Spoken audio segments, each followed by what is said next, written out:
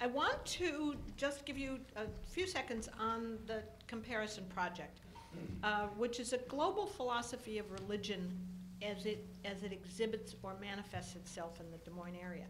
The Comparison Project, as many of you know, is partially a lecture and dialogue series, which you are part of tonight.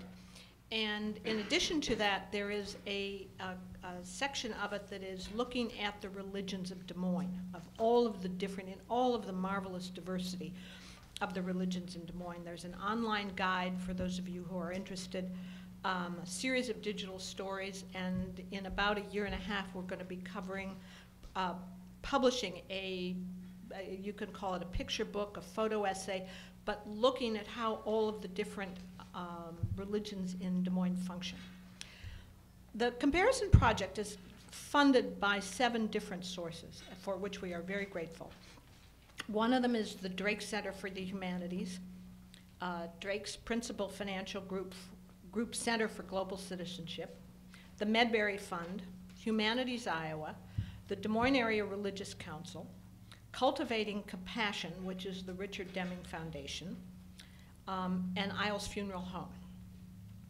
I was very pleased to notice that a lot of you were signing in. Humanities Iowa encourages us to sign in so we can demonstrate what we're doing with their money. So if you didn't sign in before, we'd love it if you'd sign in afterwards. If you want more information on the Comparison Project, we have a website. There's information out on the table. We're on Facebook. We're on Twitter. Just so that you will know for tonight, the format is that we are going to spend about an hour on the panel discussions, and then we will open it up for questions. The assumption is that we will allow about 30 minutes, but if people have more questions than that, we'll hang out until you get your questions answered. We are recording tonight, and so I would ask you, when you have a question, raise your hand. We'll bring a microphone around to you so that it will be captured. And we would ask you, if you would, to be concise and to speak directly into the microphone. One final point, the opinions expressed tonight are by a group of very wise men, but they are their opinions and not necessarily the Comparison Project or Isles. Lastly, I want to thank the supporters of this project who are here tonight. Tim Nepper, for those of you who have not met him, he is standing in the doorway. We would not be here without him. He is the creator of the Comparison Project. Other supporters, you can raise your hand. Leah Kalmanson, who is on the faculty at Drake. Kayla Jenkins, who makes everything we do simply possible. And Isaiah Enixon, who is a research assistant. And I would like to give special thanks, above all, to Robin for their generosity in providing the space tonight, but also their generosity in providing advertising for tonight's event. And I just, out of curiosity, I would love to see a show of hands. How many of you have heard the plug on Iowa Public Radio? Cool. Very cool. Okay. So now I'm going to get down to business. We'll get on to the real stuff. All right. What I'd first like to do is introduce our moderator, Norma Hirsch. She is assistant professor in the Department of Behavioral Medicine, Medical Humanities, and Bioethics at Des Moines University, where she directs the curriculum in ethics. Prior to that, she served as vice president and chief medical officer of HCI Services, which many of us know as Hospice of Central Iowa. She was director of Variety Club Neonatal Intensive Care Unit at Blank Children's Hospital, and before that, president of Heartland Bioethics Center. She has completed extensive seminary training for lay persons, including the core curriculum for physicians and death and dying. Looking at our panelists, starting from right to left, I guess. Okay. Dr. Bin Yu is a professor of Christianity at Minzu University in China, and he is the director of comparative scripture and interreligious dialogue. Over the past 20 years, he has been engaged in interpreting the Bible from a Chinese perspective. He is currently a Fulbright visiting scholar at Fuller Theological Seminary in California, where his focus is on integrating the Taoist and Confucian spiritual heritages into Christianity. Dr. Yu will bring the perspective of Chinese religions to tonight's discussion. Okay, Dr. Joseph Moravec. Dr. Moravec is a professor of theology and philosophy on the faculty of Mercy College of Health Sciences. He is also an ordained minister, having served in 3 different Christian traditions. He received his Doctor of Ministry from Trinity Evangelical Divinity School in Illinois in 1993. He's done extensive work on the healing ministry of Jesus Christ as reflected in the New Testament, and will bring the Christian perspective to our discussion tonight. Dr. Pramod Mahajan is an associate professor in the Department of Pharmaceutical Sciences at Drake. He received his PhD in biochemistry in India and came to the US in 1982. He is particularly interested in cultural and educational activities in Iowa and has frequently worked as a facilitator and advocate for Hindus who find it challenging to align their traditional rituals and beliefs with the American way of life, particularly those related to death and dying as part of the American medical and legal systems. And last but certainly not least is Dr. Saeed Hussain. He's a board-certified pediatrician working on a semi-retired basis at the West Des Moines Children's Clinic. He is particularly interested in working with handicapped children. Previously, he was medical director at ChildServe and director of Woodward State Hospital. Dr. Hussain has been interested in comparative religion since his teens, and tonight will provide an Islamic perspective on the question of death and dying. And at this point, I'm going to get out of the way and turn it over to Norma.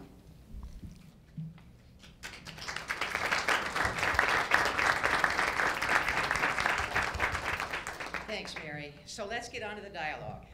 We have 3 questions for the panelists, and I'm just going to pose a question, and then we'll just start with you, Dr. Yu, and you can just, the others can follow along after you. And the first question is, will you give us a brief overview of how death and dying is understood in your tradition?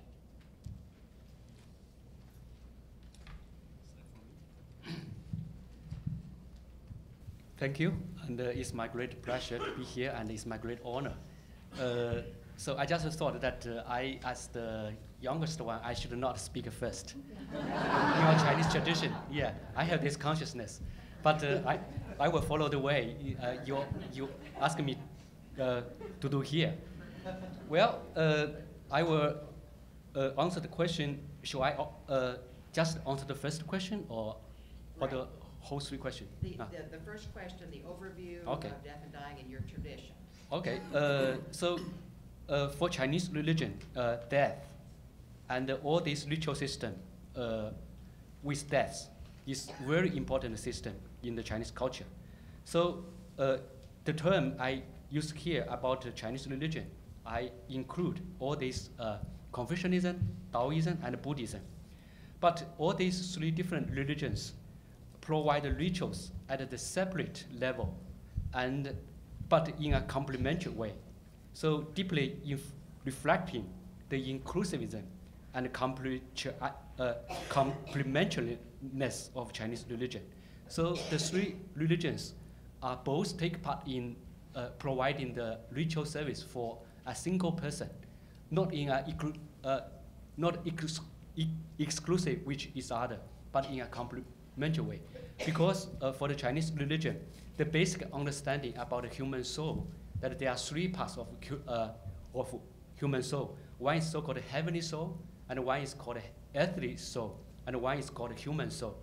So both the 3 souls are derived from something ultimate, nothingness, and belongs to the spiritual sphere of life.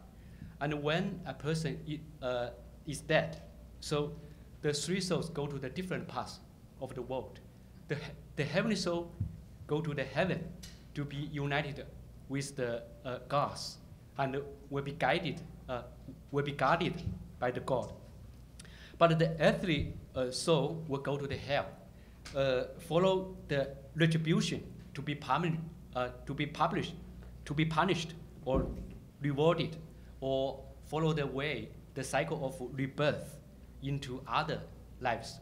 For example, to become another kind of animal, or become a kind of another life higher than human beings. So based on this doctrine, Buddhist monk and Taoist priest play the role of the spiritual guide to help the earthly soul through the proper place, or even can release the diseased soul from the hell. So Buddhist monk or the Taoist priest play some role in kind of guiding the earthly, the part of earthly soul into a proper path. But the human soul will be just stay in this world, in this earthly life, and would be the godly agent in the ancestor labor after being handled with proper ritual. They will become the spirit worshipped by the offspring, and they would bless the clan and family if they are venerated properly. And they have kind of special spiritual power, and if properly venerated, it can bless the family. But if not properly venerated, they would bring bad fortune to the family or clan. So at in the level, in the sphere of life practice, Confucianism, Buddhism, and Taoism cooperate together and forming a kind of comprehensive ritual for death or the funeral. So, it reflected as a kind of system of ancestral worship. And it is not only a ritual happened in the funeral, it can be roughly divided into four phases. The first one is at the point of near to death. And then the second phase is the preparation for the funeral altar. And then in the funeral service, in the burial service. So, but after the burial service, there are a system of sacrifice after the funeral, and there is a kind of annual veneration in specific festivals. So I think I am run out of my time. Thank you. Okay, thank you. Great. I am honored to be here tonight and be next to my fellow panelist this is the first time in Iowa, and I think I'm excited to meet you. Welcome to Iowa. Oh, thank you. Your president was here before you visiting us, so we have a great relationship. Anyway, I'm honored to be here tonight. And it's really difficult, Norma, to try to summarize. You got 2.2 billion people who are Christians, and there's such a diversity among the religion. And I know you're kind of spanning 3 different religions, and it's hard to summarize what is normative or what is typical. And but Christianity, 80% of the largest religion, 80% of Americans would say they would be Christians, and we have 1.6 million here in Iowa, and the majority being Catholics, Lutherans, Methodists, and you can go on. And then you have your heterodoxical sects and traditions like Mormonism and Jehovah's Witnesses. So it's kind of hard to be normative, but I'm going to try to speak to that aspect, and it's challenging. But I think Christians generally believe in the sanctity of human life, that life is a gift from God, and that a person is made up of 2 parts, a material part and an immaterial part. The material part would be that which would be in the Genesis account, would say that God created man and women especially from dust of the earth, and he breathed his suke, his life, into that. And so that was the creation of man. So there's a material part and an immaterial part. The immaterial part would be consisting of spirit and soul. And so there's kind of, it's hard to distinguish between 2. That's just the real person. And so that would be really a definition. Women, of course, are an upgrade from men. They were created from the rib, on the side, not a foot bone, but as well. So very important to know that we're equal, and God both have his image. And so, in terms of Christianity, most would embrace a Trinitarian understanding that God is one person, yet three persons. And basically, it's hard to understand. It is a mystery, but that's what the Revelation basically is revealing to us. So that's what the scriptures say. It's not too hard to agree, and to understand three things that are all whole and being one. It's not a 1 + 1 + 1 = 3. If you look at 1 × 1 × 1 = 1. So so we understand the Trinitarian, and that's pretty much how it's revealed in Scripture. Most Christians would embrace that. Suffering and death would be consequences of sin. Sin would be entered the world through the account that most would believe, whether mystical or mythical or actually a real account, Adam and Eve sinning in the garden. And that death is part of that consequence, and that there's three types of death. There's physical death, which is separation from the material and the immaterial part. But it's separation, not cessation. Now, there are one or two different traditions in Christianity, mostly heterodoxical, would say that a person, when they die, they cease to exist. That'd be a cessationist view. But majority of Christianity would say, no, death is separation. So when a person dies, you have the material part, which Isles Funeral Home is very good at taking care of, and then you have the other part that goes, we would say, has an immortality. When a person is born, they are immortal. God is eternal, and he has other characteristics as well, some of which he shares with us, but immortality would be what a human being would have. And they would be, so there's physical death, second death would be a spiritual death, and that is we're separated from God in our relationship. We are made in his image, yet, but we're separated from him because of sin. And the third death would be eternal death, which would be everlasting separation from God.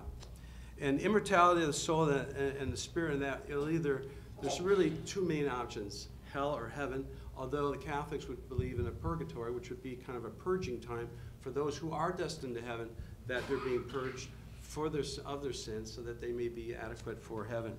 But majority would be basically heaven or hell. Jesus Christ would be considered God's son, as the divine healer. We see that in his earthly ministry. And the baptism and Eucharist, or Lord's Supper, is kind of the key litmus test in terms of determining which tradition is which. Prayers and anointing of the sick are very important before, at, and after death, and scripture reading for many of the traditions. A priest, pastor, ordained deacon, or lay person would be an officiant, proper officiant, again, depending upon the tradition. Some are very adamant, like Catholic and Orthodox, would be definitely the Eucharist or the sacraments can only be administered by ordained priest or bishop. Embalming is typical, probably more so, although some would choose cremation as an option. They utilize mortuaries like Isles Funeral Home, and there would be typically a mass or a funeral or memorial service, as well as possibly even a graveside ceremony. So that's kind of a summary. I think I gave you a little bit to chew on. Thank you.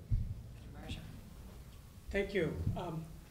As we left last time talking about the properties of enzymes. Oh, wrong class. Wrong class. I just wanted to emphasize, in case you didn't notice it from the introduction, that I am the oddball out. I'm really, truly honored for being a part of this wonderful gathering and this expert panel of religions. I'm in it to just learn. And I'll share whatever I know about Hinduism, and hopefully we will all learn more tonight. So to specifically answer the question that Norma has posed. One thing about Hindu religion that most of you probably already know is that it is not a monolithic religion. And if you think Christianity is diverse, I need not say anything more than that. Hinduism is the one thing that is common to many Hindu people spread across the globe is that there is very little that is common. But there are a few fundamental concepts that all Hindus believe in. And one of those is the existence of soul. All Hindu scriptures, the original Hindu scriptures, which are defined as Vedas and Upanishads, define soul as something that is immortal. That is the part of God within the living beings. And it is neither created nor destroyed. It is indestructible. No force, no power can destroy the soul. Thus, it separates this immortal part from the mortal body that we all are present in this universe. What dies is the mortal part. What remains is the soul. That is, I think, a very common belief just about everybody in Hindu religion believes in. The part about death and dying that is also somewhat common, not very commonly believed, but somewhat common, is the reappearance of that soul in a different form, because it does not die, it is immortal. It reincarnates itself into another life form. And there's a very nice couplet in Bhagavad Gita that talks about the immortality of the soul that I might quote just to show you that I know a little bit about my religion too. It says, Nainan chindanti shastrani nainan dahati pavaka, na chainam kledayantyapo, na shoshayati maruta. Simply means that soul is immortal. Fire cannot burn it, water cannot drown it, air cannot blow it away, or any other power cannot destroy it. Then how does this soul reincarnate itself? And there is also a very nice couplet about that. It says, Vasansi jirnani yatha vihaya navani grannati nainyani dehi. Simply means, just as every morning we get up and change clothes, the soul changes bodies from one incarnation to the next, from one body to the other, from one life form to the other. It continues its journey. And then the scriptures say that there is a path that this journey takes until this soul is liberated, what most of you have heard as the term nirvana. Nirvana simply means liberation. Once it is liberated, it becomes one with the superpower of God. Until that time, it keeps going through the cycle of life and death. Death is part of life. And it's simply a way for that soul to escape this mortal world and get back into this cycle. I might also take a few seconds to talk about the other rituals associated with it, but there is really nothing common. There are religious differences, there are regional differences, and there are differences literally within families. And so that's all I will say about it, as my time is ending. Okay. Norma, this is a brief one, or? This is the first one. First part, okay. You asked a question about Islam. First of all, sorry to disappoint you that I'm not wearing a long robe and a turban and a beard, because I'm not an imam, I'm not a mullah, I'm just a pediatrician. Got interested in this. Just briefly, I'll tell you.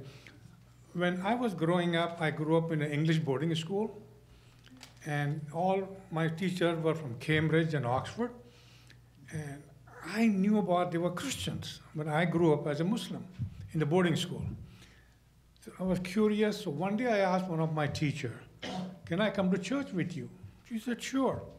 So that's how I opened up my mind, what's going on. I was 17, My aunt was a big politician, so I used to drive her to the meetings. And I was getting bored, so I asked one of my teachers, so she gave me the Gideon Bible. So I read the Bible in the car in several hours. Then I got interested. I was visiting one of my friends. The wife gave me the Hindu holy book, Ramayana. Got interested. Then I got into Bhagavad Gita, got interested. So that's how I started reading religion. Because now when I came to United States, I was lucky to have befriended a priest and 3 rabbis. So now I started, learning more and more, got more interested. So I started speaking about it. It's just fascinating. First of all, death and dying, as you know, is an emotional thing. For everybody, is emotion. So I'll leave that part later. But in Islamic doctrine holds that human existence continues after death of human body in the form of spiritual and physical resurrections. That's the basic of Islam. God says this is going to happen, and every Muslim should be resurrected. Every human being will be resurrected. Then the decisions are made. That's our basic of our Islam. Then I can go into a little more detail when the second comes.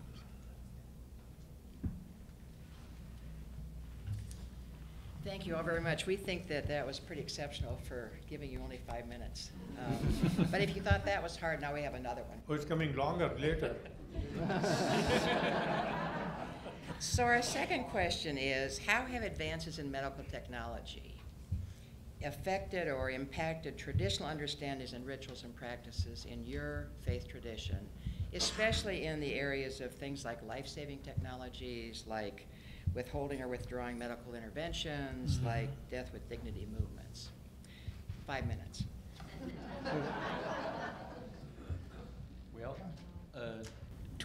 to answer the question about what effects has the medicalization of death has done on traditional understanding, so I want to make 2 points.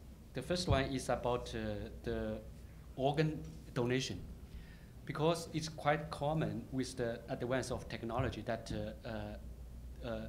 some patient need some organ from the person who died. But in the Confucian tradition, that the body is not belongs to yourself. The body belongs to the family, because the body was given by the parents, and the parents' body given by the parents. So the body itself is not belongs to you. And when a person is dead, so he needed to be united with the whole family in the spiritual world. So he needed to keep the body whole as a person who died. So it is very hard if the person is in that tradition that you should not hurt your body, even you are dead.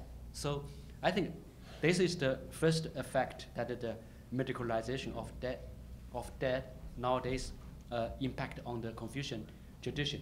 The second point I want to make about the medicalization of death is about dying in the hospital, because I do not have time to talk about the specific ritual for the Confucian tradition.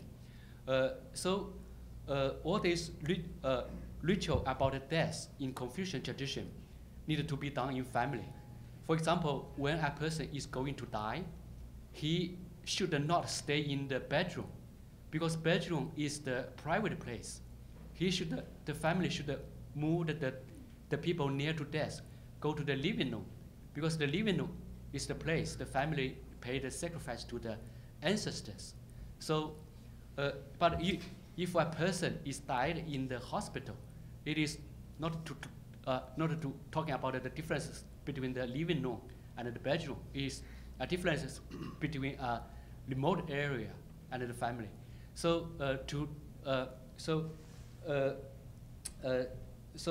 and also for all these rituals, for the Chinese tradition, the family is always the focus of all the rituals. So for a dead person, the family will not go to a Buddhist temple or the Taoist temple, But the Buddhist monk or the Taoist priest should go to the family to do all this kind of ritual, because the family is the center place rather than bring the body of the dead to a monk, to a temple. So I think the most important effect about the medicalization is the hospital or the doctor should let the family bring the people near to death, go back to home. So this is the effect. Thank you. Well, I think in the Christian tradition, Christianity, by and large, is fairly aligned with modern biomedical model of healthcare. So added, of course, the holistic spiritual side and dimension to it as well. Death is not feared. As Christians, we don't fear death because even though it is a kind of a curse and that's the result of sin, but we must die to our physical body to have a resurrected body. That's that's immortal, that will never die. And that's one without pain and suffering and will not experience death. So it's really a blessing for the believer to have a new body, especially if they're going through intense pain and suffering. It's almost, many would consider an answer to prayer, that they are now alleviated from that pain and suffering. Now they have a new life, new body, and where there's no more sorrow, no more pain, no more suffering. But God ultimately determines the time and occasion of one's death. Most Christians would say that and would believe that. There are certainly certain Christian alternatives that we would consider that might improve the quality of a person who's dying, and will employ the best modern technology to save that person's life, but not necessarily to sustain it needlessly. Because we believe that God, again, we don't want to perpetuate suffering. We don't want to create and cause life to go beyond what God would desire and what would be best for that person, as well as the family. So Christians will gladly accept palliative care, and hospice is a very important thing. It's kind of similar to bringing the person home to be with the family. I think that's some similarities there, which is really great. And for the quality of life and the support of the patient and the family, because that's important, the compassionate side of that. And Christianity basically is following the model of Jesus Christ as the healer. And so we try to pattern our whole approach towards death and dying and care for the patient and family in that tradition. Typically, though, euthanasia or physician-assisted suicide is forbidden and is not an option. And typically, now there are a few that would maybe be advocates of that, but by and large, it's not, because there we're playing God. We're taking a person's life, and we're predetermining and choosing for that person when they should pass on. There's a unique teaching, though, and I don't know, a lot of people probably aren't aware of it. And my main tradition has been Protestant, although I've had my family members are Christian, my paternal grandparents were Catholic, and my brother's Catholic. And I'm serving in a Catholic college. I've been there for 12 years teaching theology as a Protestant. So it's been an interesting experience, and mercy. The Catholic tradition is they're very embracing. So I really enjoy that, and I've learned a lot. And one of the concepts that's been really strategic for me, and it's really theologically challenged some things and broadened my perspective, and that is the idea and concept of redemptive suffering. And Pope John II really had put together quite a treatment on that. But I want to read this. Because we're a part of God through baptism and faith, and because we are sharing in his humanity, God has lifted human suffering to the level of redeeming, or that which saves. And we're using, again, Christ as an example. It's through his suffering that we are healed. Through his suffering, we are saved. And so for the Christian, Jesus is the only Son of God and the only Savior. At the same time, because we are part of him, we are called to help him in his mission of redemption. We can give him our pain and suffering to help the world. He will take our pain and bring good through it. We can be transformed. Most people have, through the pain that they've experienced, but they've also had spiritual strength, greater faith, personal insight, and they may see what really is important in life. So we can give up our pain and suffering for the good of ourselves as well as for others. So that's a concept I think that's pretty unique in Christianity and that I've been exposed to, especially at Mercy. So. I think that applying modern day concepts of medicine to a faith or to a philosophy that has existed over 5,000 years is rather difficult. You're using a different yardstick to measure something that existed at a different time. And so what I tried to do is look for examples, evidences that might help us understand the situation. I'm going to very briefly share an experience that I personally have to convey the point that Hinduism is, I think, very open to all the known and yet to be known technologies to make sure that life is saved. A while back, quite a while back, almost 15 years ago now, I received a call from Mercy one day. The chaplain there wanted to talk to me about a patient that they had who said that he had accepted Hinduism as a religion. He was born and brought up in Iowa, accepted Hinduism as a religion. And unfortunately for him, his kidneys were failing, and he was waiting for a transplantation. He was on the list for a transplantation. And they were convincing him to go through the transplantation. And he had this philosophical question. I am a Hindu, and Hindus don't necessarily eat meat or don't like to engage in things that will require blood and all that. And for some reason, he thought that if he receives a organ transplant, that his chances of going to the heaven in the afterlife will diminish. And so he was very worried, and he asked this question to the chaplain. And the chaplain, for some reason, decided to talk to me. I have no answer to that. Absolutely no answer to that. However, being a true biochemist, now this is your chance to ask me questions about biochemistry. No. What I thought was, what I thought was, suddenly the image of God Ganesha came to my mind. For those of you who understand transplantation,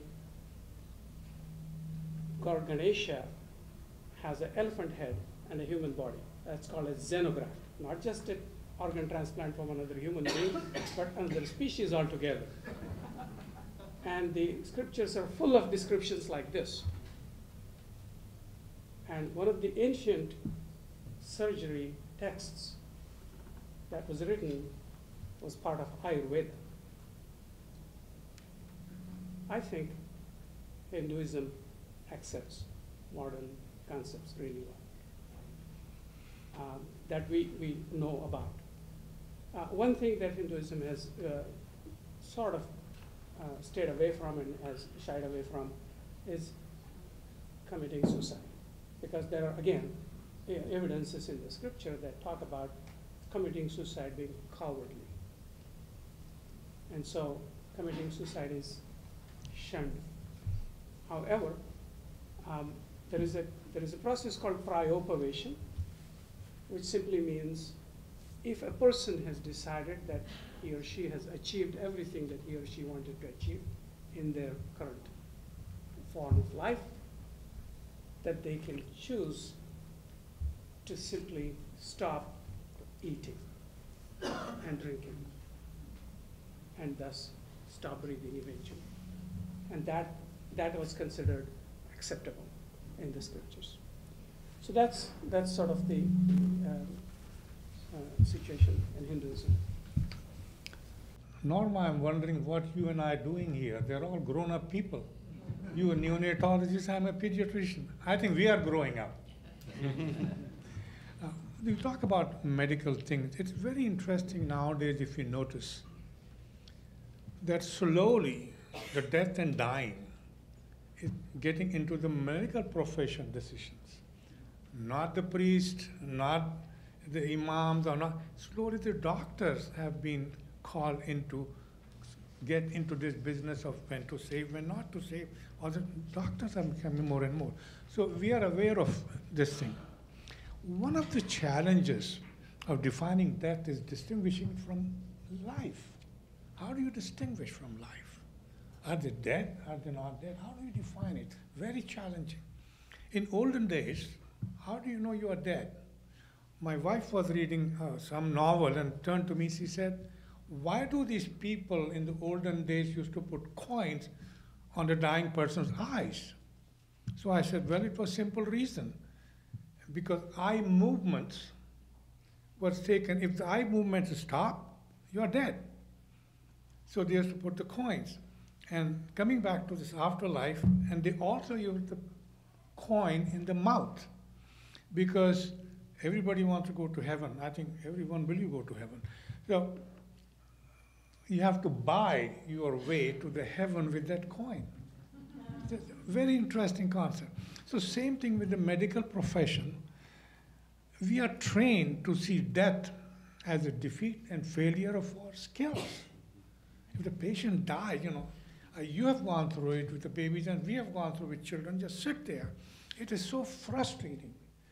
Sometimes I used to sit at children's hospital, the sick child, and I used to curse myself. 35, 40 years you have been in practice. You don't know what the heck is wrong with this child.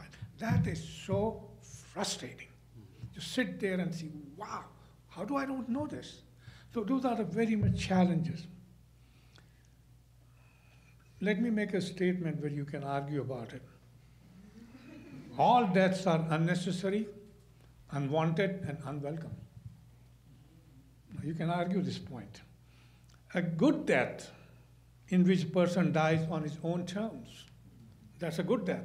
I want to die in my bed. I want to die at home. In the modern days, it's not happening. We are dying in hospitals. We want to die at home. That's a good death. At the root of the debate is what mistakes we fear most as a physician. The mistake of prolonging suffering or the mistake of sharpening valued life. What do we do? Now, you mentioned that, yes, we all want pain to be brief, pain to be prolonged, brief, and the pleasure to last long. That's our concept in doing that. Cessation of breathing, you're dead. Then the anxieties about that. One anxiety is called predatory anxiety, where a snake can bite you, tornado can get you.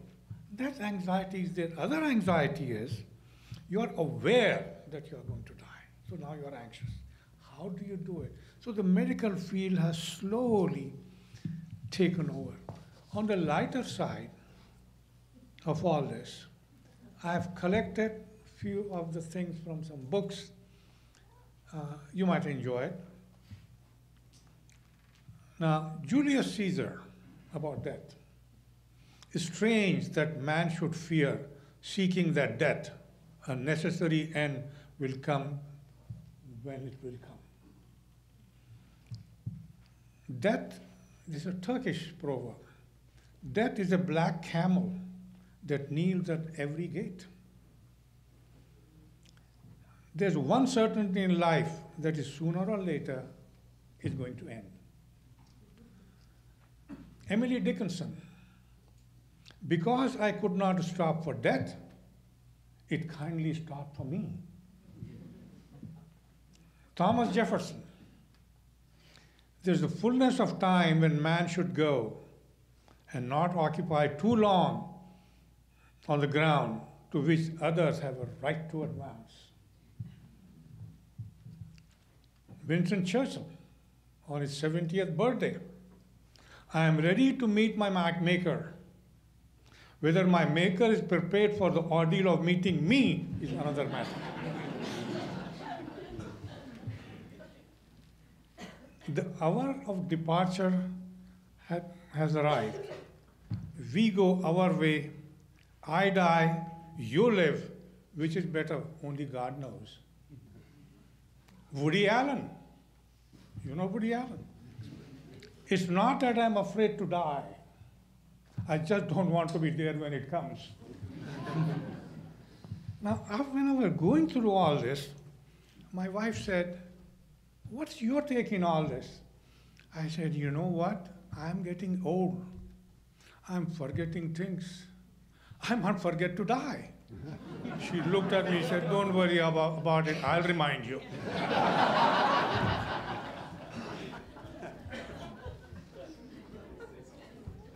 I don't think that's just a Muslim tradition either. So we have one last question. Will you share with us 2 or 3 of the most important things that the medical community needs to know to take good care of people from your faith tradition?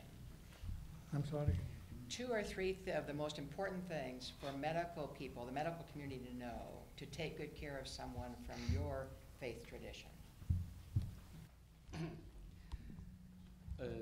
So for the Chinese religion, especially the Taoism, I would like to share about what the medical community need to know. Because according to Taoism, so death is not something the end of the life, but is a change of the life, the form change of the life. So in this perspective, I think the medical community needed to respect the family decision of giving up medicalization. So if a family knows that there is no help for the for being killed at this moment, technology. So if the family decided to give up medicalization and bring the patient back to home, and I think is the patient, the medical community needed to respect the family's decision. And there's a very famous story about a Chinese Taoist sage that his name is Zhuangzi, and when his wife is dead, so his disciples thought they shall be grieving about the death of the teacher's wife. But when he go to the home of Zhuangzi, he found that Zhuangzi is very dancing and singing a song to say that good for his wife, because his wife has go back to nature and go back to the cycle of the big Tao. So I think to respect the decision. But here I am just a little cautious about why should the medical community need to know about the rituals, because I think it put much burden on the medical community. So if the doctors needed to know about so many rituals, for example, if a Chinese person is near to death, it's better to give a kind of rice, a piece of rice into the patient, the people's mouth, to say that he has some food to go through the path to the hill. But I do not think this is very necessary for the medical doctor, because there are so many rituals needed for that person in that religious tradition. So if we ask the doctor to know so much rituals, so I think it will just give too much burden to the doctors. Thank you. Well, there's a number of things I'd like to share. I guess we would really focus in on, it's important to know the individual. We can't pigeonhole or generalize to the point of saying, okay, you're a Christian, therefore you want this, or you're a Taoist, and therefore you must that, or you're a Muslim, therefore you must. So we gotta, even within all the religions, every person we need to deal with is on an individual basis, because everybody has their own perspective and point of view.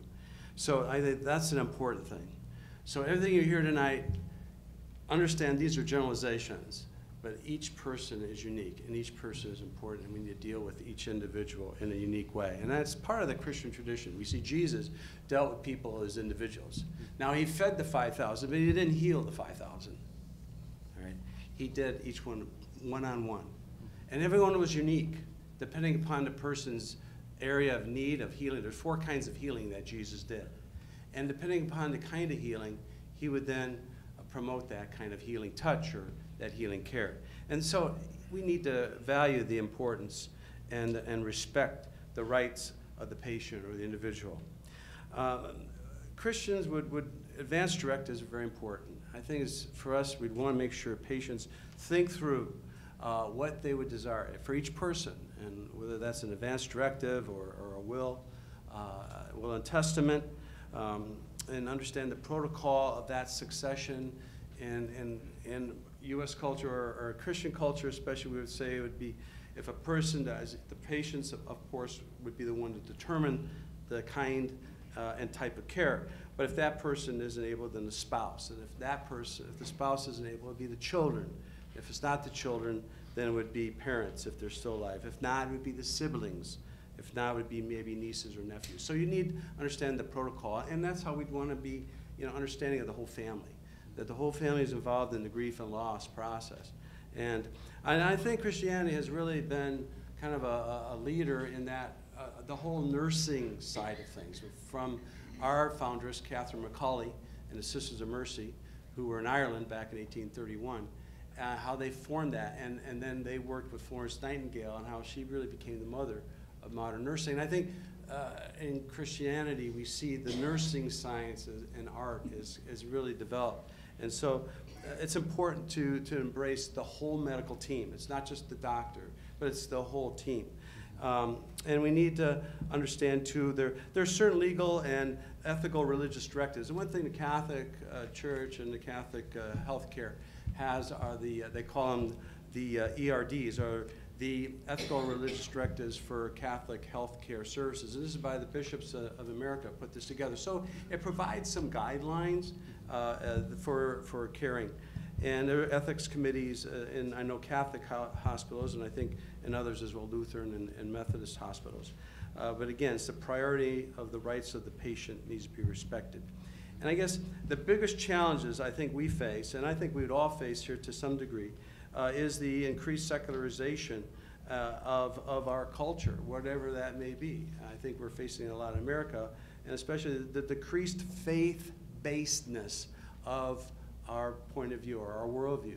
And that will affect spirituality. It'll affect how our religious understandings, as well as then the second thing would be the legal encroachments that can happen in any culture, and that we're being directed by laws. And laws can cause a person's religious liberties or our religious convictions to be compromised. And that's where I think the encroachment of some of the medical practices maybe could really impinge on that. So I think those are two things I think are important considerations, and maybe a possibility for future panel discussions to really deal with some of those issues, because we're seeing that more and more every day. And we want to respect the diversity, obviously, because we care about every person as unique. But we also understand that there has to be a sense of respect and commonality of that. And so those are some things that I'd like to mention that I think are important. I couldn't agree more with my colleagues that have said that it's really important to consider the views of the family. And that's all the more important for the Hindu patients, because really, again, the traditions change from family to family. Some families may want the final rites to be performed in a certain way. Other families may want those final rites performed in an entirely different way. You may have heard that cremation is very common for Hindus.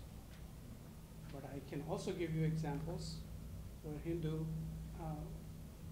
very believing, staunch Hindus prefer burial. So it is really the family tradition, the family belief that the medical community needs to respect. And I'm very, very happy to say this.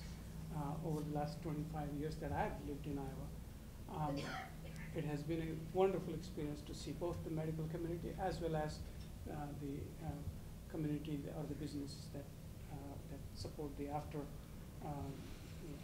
the death processes, the funeral homes, for example.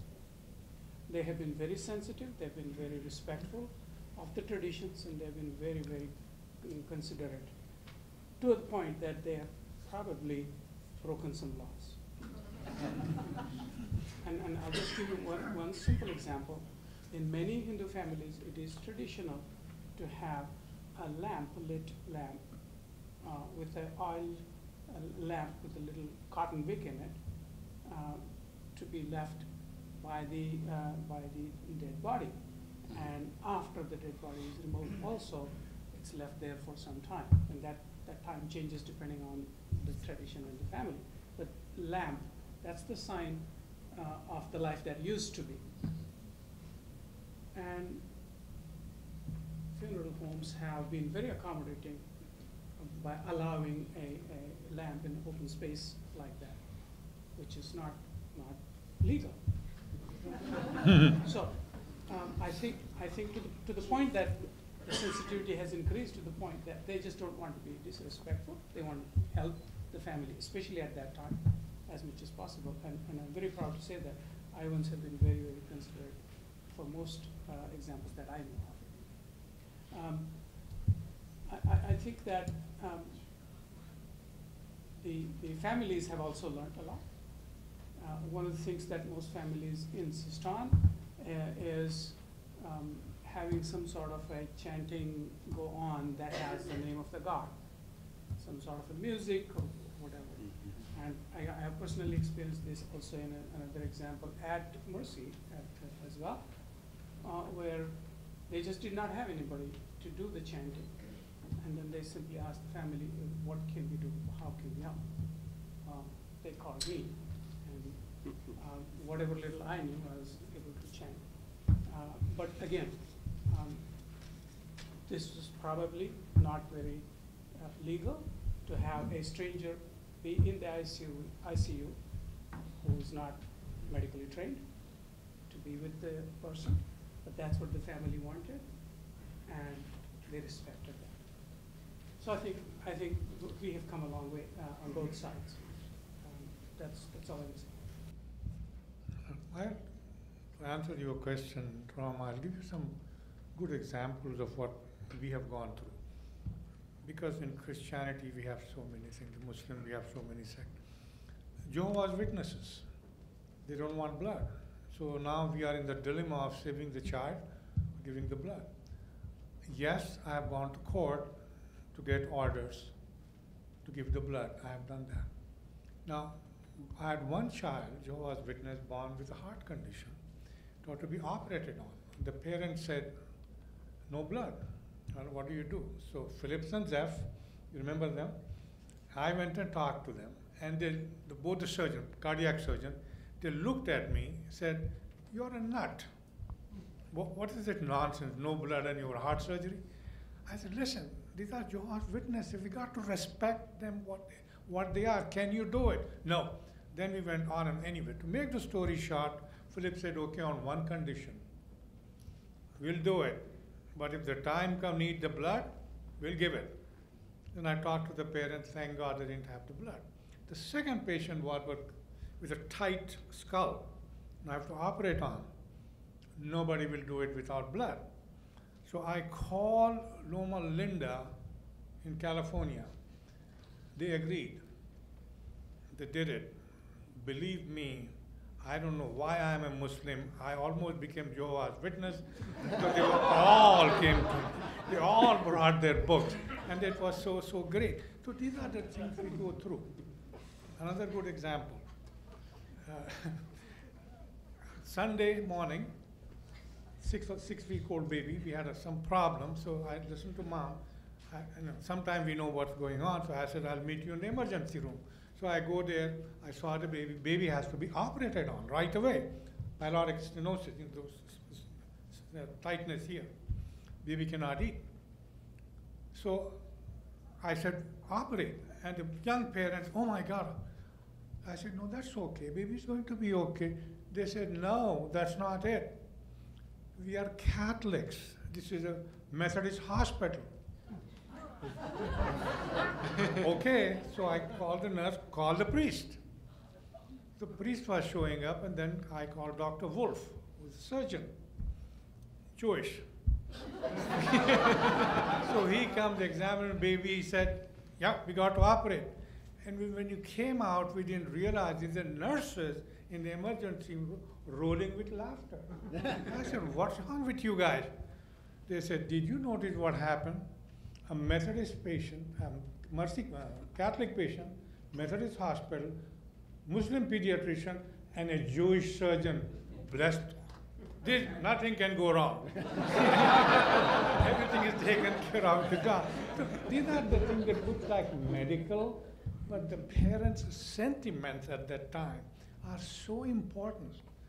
You know, it's very easy for us to say, do this, but no, you have to feel their feelings, what they have to go through. Now, one last thing which is a little tough, Dr. Albert, you remember Marian Albert? I was covering another doctor.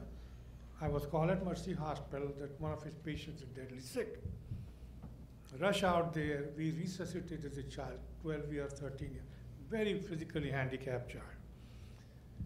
Came out, and parents lived in Newton, Iowa.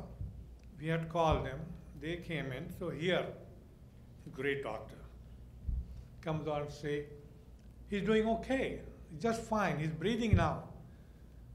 The father looked at me and said, thank you, doctor, for prolonging our misery. So see, the thing is, there's nothing wrong with that. But see that handicapped child in that condition, parents have suffered for 12 years, and you come and save the life. So that's the medical profession. You go through these things. So decision making between parents and the families are so important every day.